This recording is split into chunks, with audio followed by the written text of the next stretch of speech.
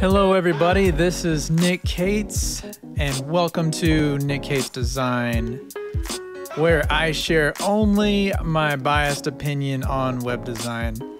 Right now, as I've started this podcast, I look out my window and I can see a deer that got a little freaked out by my intro.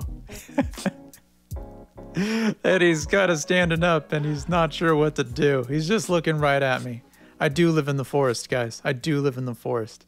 I haven't always, but I just love nature, and I wanted to be closer with nature, and also isolate myself from crazy people. This deer is just frozen, watching me as I'm trying to make a podcast. It does feel awkward. Anyway, I'm going to try not to look at that deer looking at me. Now the mama deer is walking to the baby deer to check on her.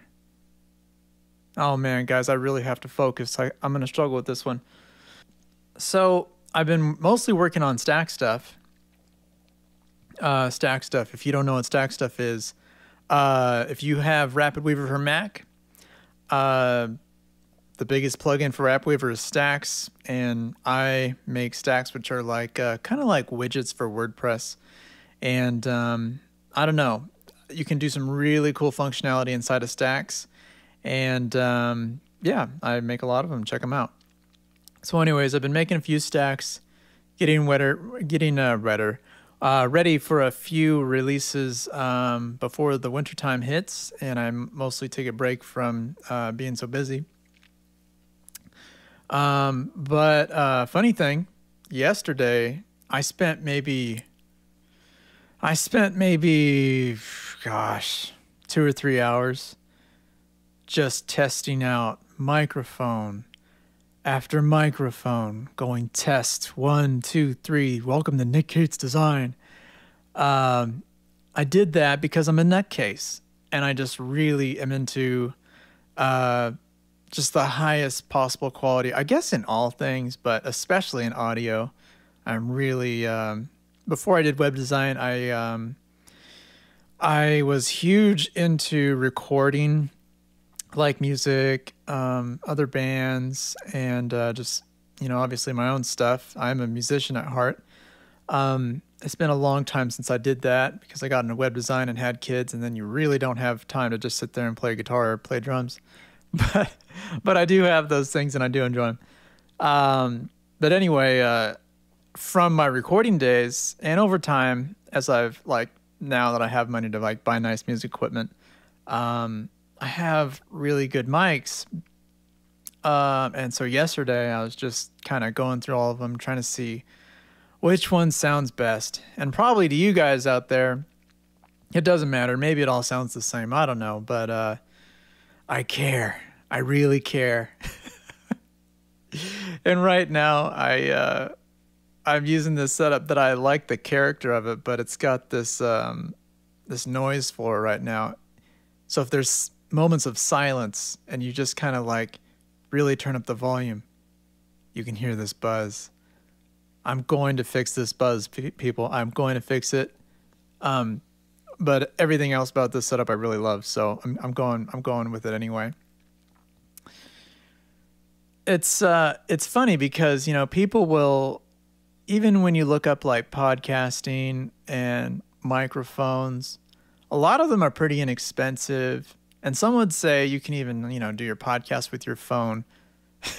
I know Gary Vee would say do your podcast with your phone.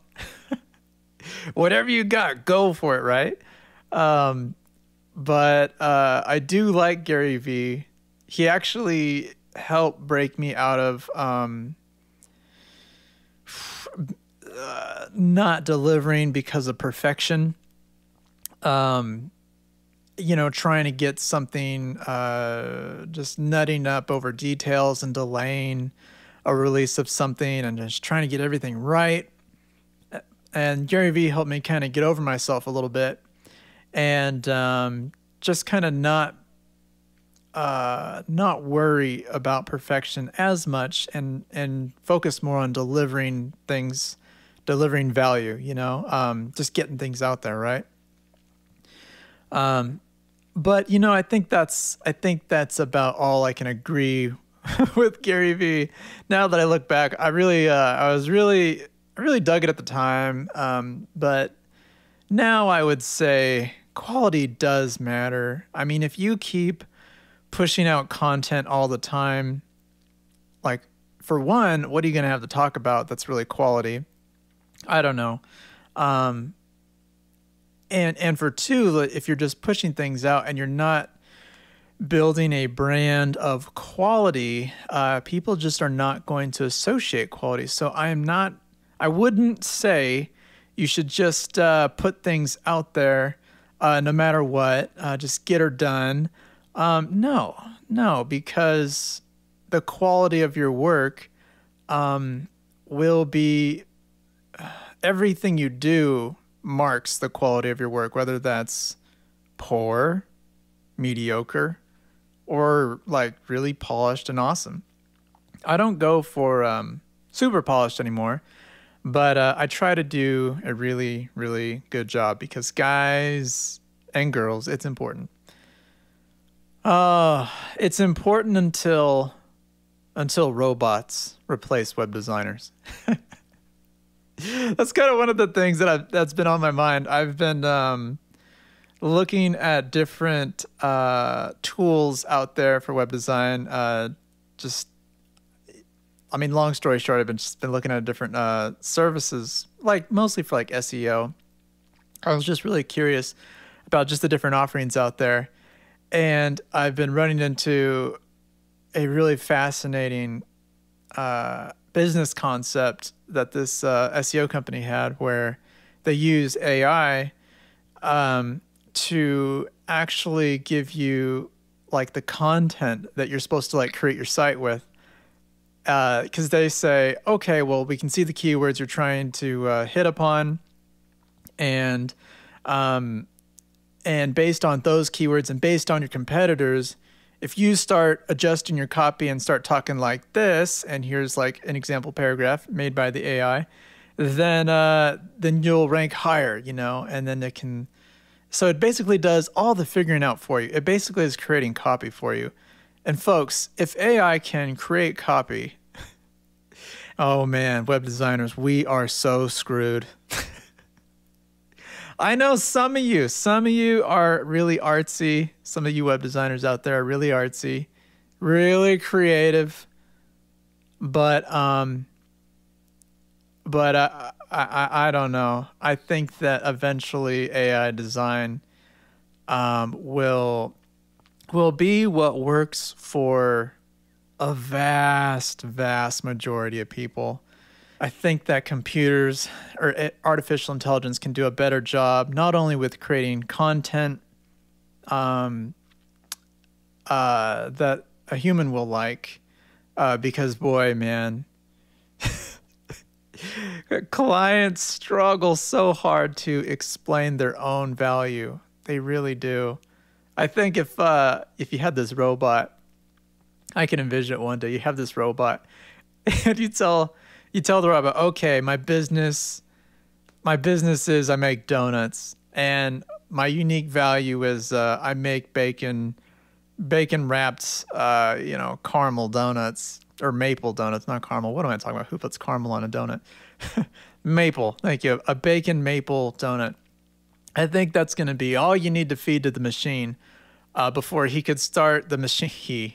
The robot, geez, before the robot starts saying like just these beautiful paragraphs of how these delicious, come get your hot, fresh, bacon maple donuts at this location. Here's our hours, and here's a discount that, we've created, for the first time buyers. I mean, it's going to be so good that businesses won't create their own copy. Many of you business owners struggle to create your own copy. My goodness.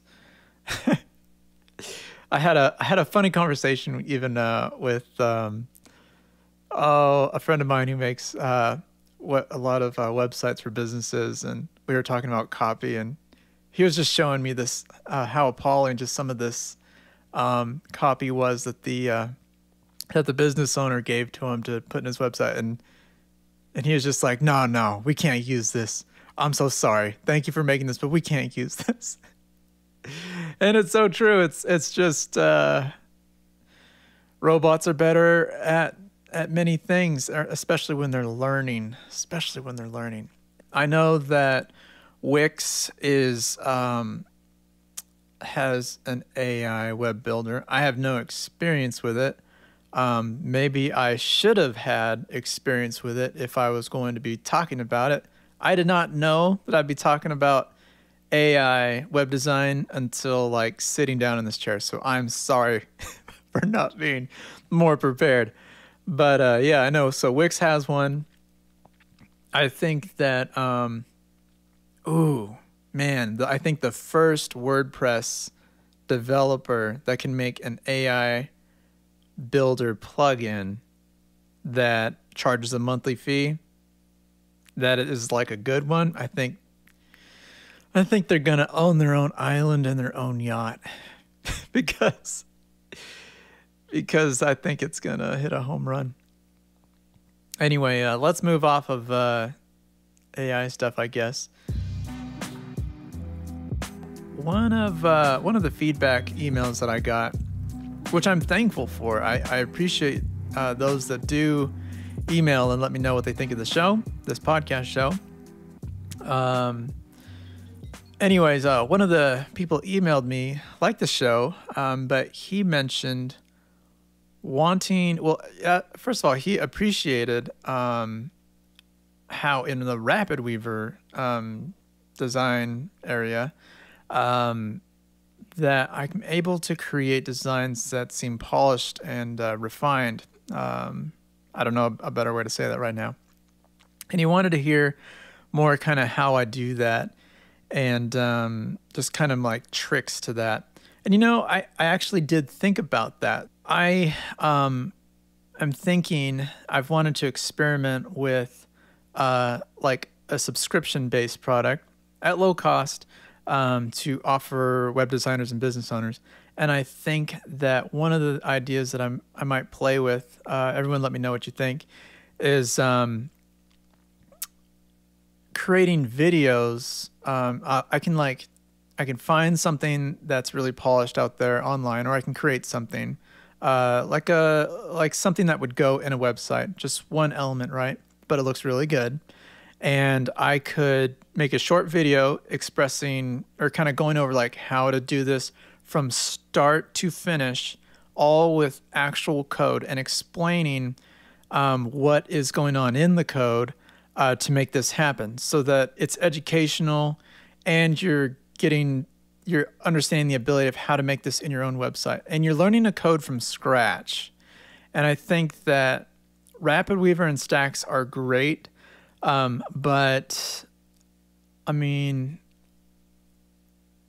a lot of times you're gonna wish you knew how to code something from scratch because it's just not in a stack, and yeah, you don't want to be held back by anything. You might envision something that would be great on the page, and you might have no idea how to get there, and so now you're in this spot like, well, gosh, I mean, who do I contact for this? And so it's a really strong tool to have to know how to even just get your feet wet with at least modifying elements on a web page and kind of tweaking them to what you want them to do.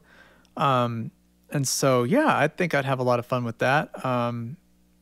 And I don't know, like, I'm going to throw it out there, like $5 a month for web designers and business owners to come and check out all these different pre-built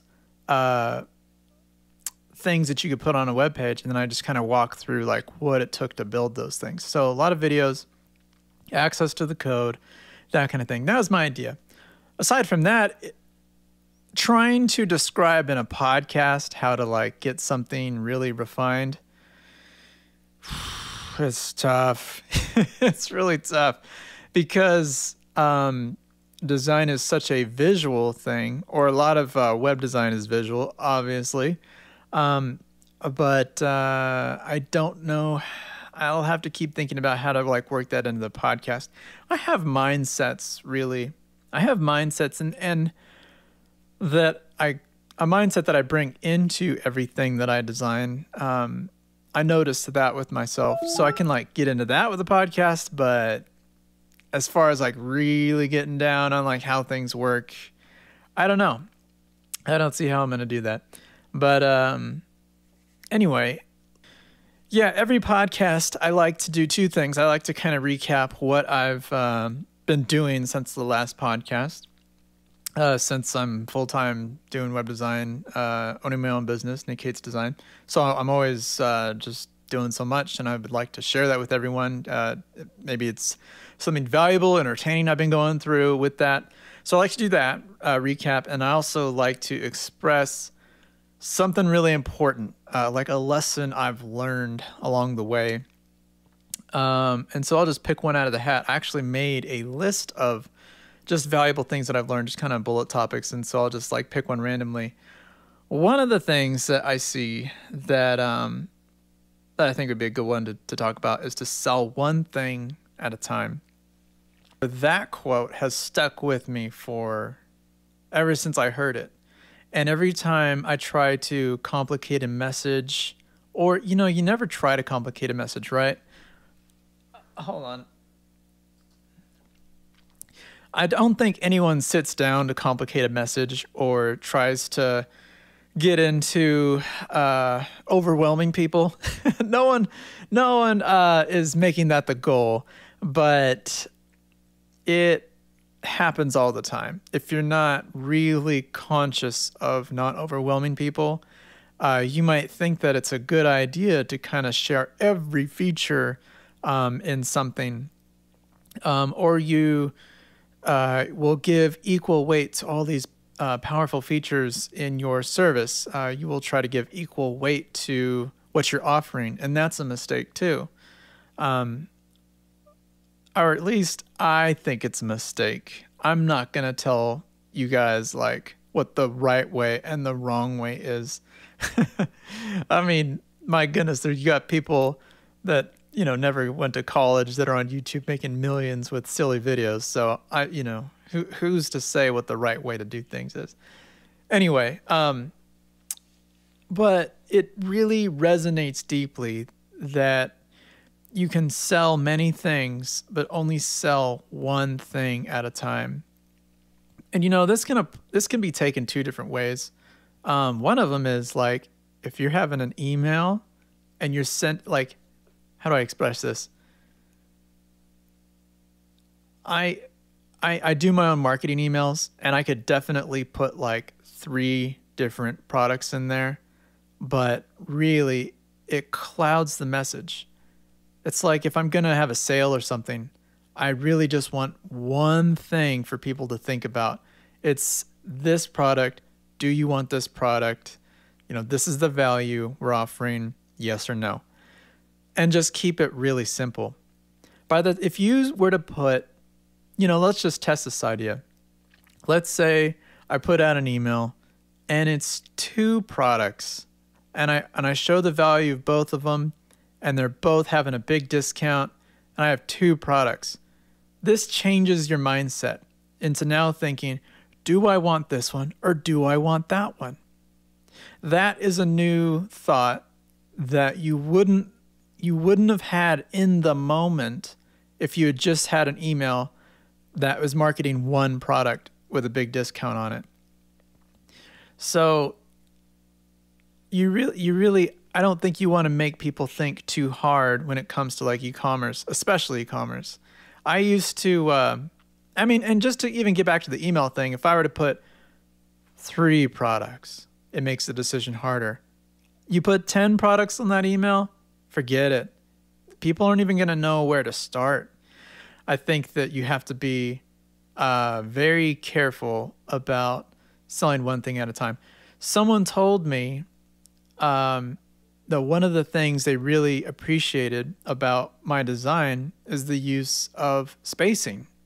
I am huge into spacing, but that's because I really like to have really clear, separate thoughts. And so even while you look at my designs and you can't see it immediately, in the back of my head, I am thinking sell one thing at a time. I like to, and if I have to group things, like if I have to put many things on a page, I try so hard to make those many things on a page feel as isolated as possible so that each thing feels like one thing at a time.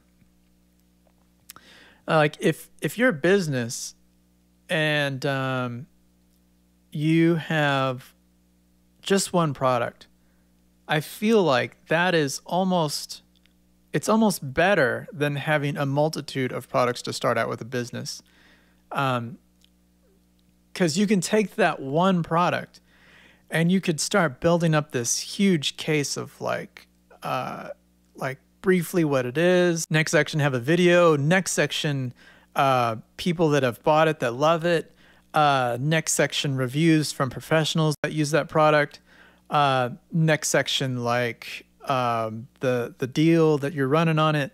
Like if you have just one product to sell, I really feel like that is much more ideal. It's so much harder to sell many products at this, on a website.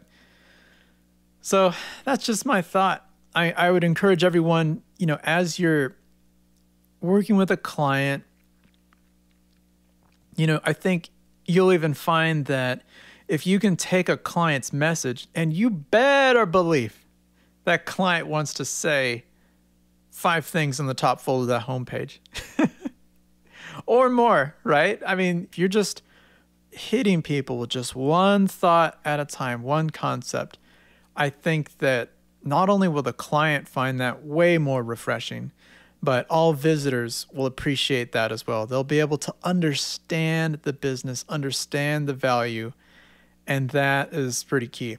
I just remembered, this whole idea of sell one thing at a time is super apparent if you go to Apple's own homepage, apple.com. Check that out. You will see sell one thing at a time really, really clearly. I mean, they might do it the clearest of any website I'm aware of. They have lots of white space. They have grids. You go on that homepage and you see like 70% they're showing you one thing. Now, of course, that one thing changes, but they're showing you one thing. And if you scroll down a little bit, you then hit that second, totally different, but second thing. I mean, you guys got to realize Apple has a lot of stuff. They make so much stuff. And they very easily could just go on and on and on about all these different products immediately on their homepage. They could make 10 blocks and fill that homepage, but they realize, they know very well that they're selling to humans. And humans, if you want to make something easy to mentally digest, can only really handle one thing at a time. Even having a conversation with someone, it's very hard if they start going down a different path of, in the conversation, they start talking about something else. It's hard to remember what that first thing was that they were talking about. And so it's like in all ways, whether it's e-commerce, whether it's the layout to your site, just really try to become one with one thing, selling one thing at a time. Uh-oh, I'm looking outside. These deers, something ran up to them and they're like kind of spooked. I'm going to try to like readjust my chair. Oh, it's an adolescent deer coming to play. Okay. He just ran up on him. There's these 2 deers. They're eating grass and just minding their own business. And then all of a sudden this adolescent deer just like charges up on him super fast, and then like he spooks the other two, and then he just like goes to eating, like all calmly, like, what guys? What's wrong? What are you scared of? I love it. I love it. It's so great. So anyway, I feel like that's enough for this podcast. Podcast number 3. My goodness, I can't believe it. I'm happy to do this, and I will think about how to talk about like how to bring polish to websites, but talk about that through podcasts. I will think about that. Okay, thank you guys, and I will catch you next time.